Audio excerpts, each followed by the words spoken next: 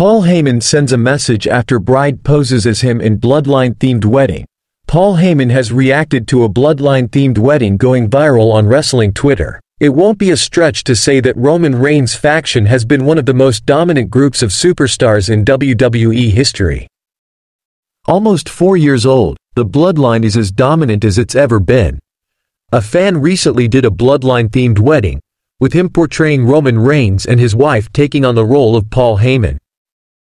The wise man noticed the video on social media and had the following to say in reaction. "This is becoming the hottest #wedding trend in #2024. #the tribal chief at WWE Roman Reigns at Heyman hustle #bloodline at WWE #WWE on Fox."